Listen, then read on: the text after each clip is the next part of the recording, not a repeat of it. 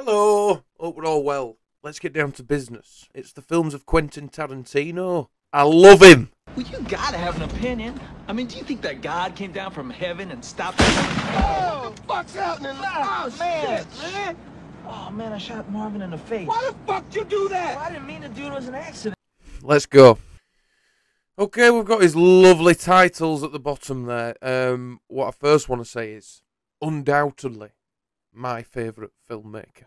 Might not be a looker, but he's got it up here. QT, my boy. We're going to start off with his first film, Reservoir Dogs. Woof. Woof. What can I say about this one? Burst onto the scene, of course. Stuck in the middle with you. Ear scene. Google it. Classic. You hear that? Classic stuff. Do you know what? What am I doing? It's top. It's top tier. There's not much wrong with it as a film. A heist film without seeing the heist. Unique. Wow. Is all I can say about Pulp Fiction, really. My top 3 films. Pulp Fiction. In fact, probably it's top 2. Can you believe that? I know. So it's an S, of course. Great design on the poster as well. I love the design of the poster. I love the design. That poster I have on my wall in my bedroom. And I won't tell you what's stuck all over it. Ooh, that's a bingo. Uma Thurman. Wow. I love Uma. And I love her legs in that photograph. Brilliant. Okay, moving on. Jackie Brown. Great cast. Like, you had Robert De Niro in there. I think it's a little bit sus. They haven't worked together since, me. I think there's a bit of a do, or they didn't agree with how they worked with each other or something. It just seems strange to me that he hadn't been in anything else since back in the day in this one. However, great performance from everyone. It's based on a book, this one. I'm sure it's probably the best adaptation of that story. I haven't seen any other Jackie Brown adaptations, but as a Tarantino film, stylistically it's there for him. I just think it's probably a C. If I were talking about any other filmmaker, though, a C, a Tarantino C, is most filmmakers' best film. So when I say C, I mean Tarantino C. He's not a regular man, and nor should he be treated like one. Kill Bill. I've done volume 1 and 2 as one. Fucking brilliant, man. It's my Uma again. I love me some Thurman. Why do we feel it's necessary to yak about bullshit in order to be comfortable? Gotta be A. Just because, you know, obviously we're talking these are top 5 of my favourites. And Kill Bill, I mean, I must have watched it 20 times. And I love it. So again, it's a Tarantino A. Very, very good. Very strong. Death Proof. I don't know if many have seen this. It seems to be the one that slips under the radar for a lot of people. And it's great. I know he said he's not really that fond of it. Well, he agrees it's his worst film. I don't think it's a bad film at all. I think he's right. It's probably not on Kill Bill's level. B. Give it a watch, because it's definitely worth it. Kurt Russell's an absolute fucking badass in it. He's a stuntman and he kills women. You silver-tongued devil, you. It's very Tarantino-y.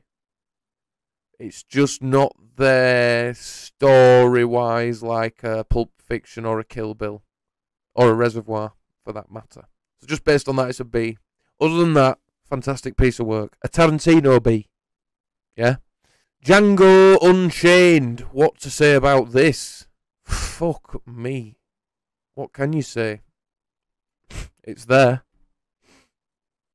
Surprised, are you? So you've got Christoph Waltz. Brilliant character. DiCaprio coming in with a brilliant, brilliant character. Gentlemen, you have my curiosity. Now you have my attention. What a good time. Exactly what you want out of a Tarantino experience, I think. So it's S. Okay, this is an honourable mention. He didn't direct this, but he wrote it. And I know he's written a couple of others that he hasn't directed, True Romance and something else. But From Dusk Till Dawn, I wanted to give it an honourable mention because he starred and wrote in it. And I think it's probably an A. It's the weirdest fucking film ever. Wonderfully weird. I think that's the expression. George Clooney plays Tarantino's brother. Tarantino plays, I think he's quite sexually aggressive. He's like a rapist. I think that's implied. And he kills a woman in the beginning in a hotel room. I'm a bit foggy on it because that much crazy shite happens in it. But honestly, if you haven't seen that, go give that a watch. It's an old one, but a good one. You will not know what is coming. I promise you that. Hateful Eight. It's great. It's great. No, it's good. I'm going to put it, it's a C, but a Tarantino C. Alright? It's B. It's B. A little bit similar to like Reservoir Dogs, in a sense that there's obviously a lot of goings on that's happening outside of what you're seeing. And a little Channing Tatum cameo. I never thought I'd get that collab. Okay, Inglourious Bastards. Christoph Waltz's debut with Tarantino. Wow. Brad Pitt's debut with Tarantino as well. And Maron. S. All the way. You can take that to bank. There's Jewish people hiding under the floorboards. And, Once Upon a Time in Hollywood. You're not going to like it. It's a no from me. I feel like it was made for people who grew up in LA, like Tarantino. So I would imagine it's a complete love letter to where he was from and that. But I didn't come from there, Quentin. I didn't come from there. So you rebuilding your neighbourhood from the 60s didn't do a right lot for me.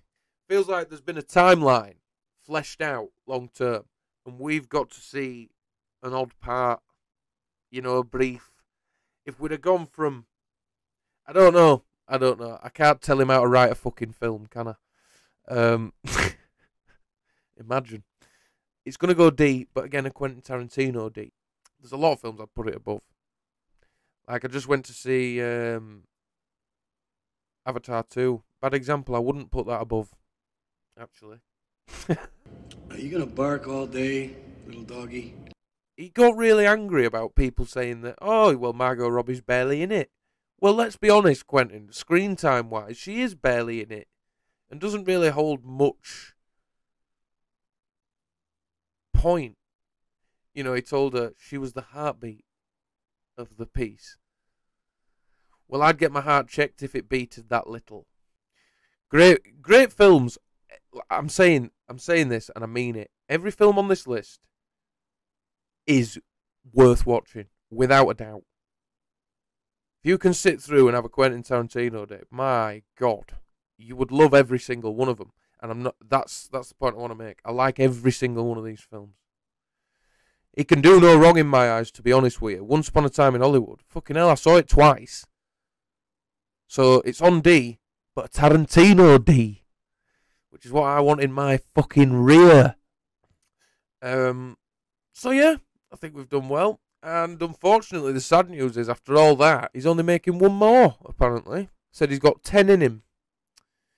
10 films in him, and he don't want to see it decline. Well, I don't know whether Once Upon a Time in Hollywood was the start of... I don't think it's declining. I think it's different tastes over time, to be honest.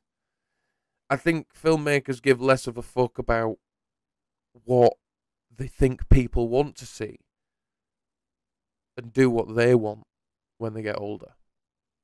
You don't want to be washed up, and I get that, but Scorsese, still churning them out. Spielberg, unstoppable. Have a think about it, Quentin. Don't be so hasty. I would love to see Kill Bill Volume 3 as the final Tarantino movie. He's never done a sequel. He's done Kill Bill 1 and 2. I know what you're saying. It's one story, isn't it? And it was built for 2 films. Anyway, I hope you've enjoyed that. My favourite filmmaker.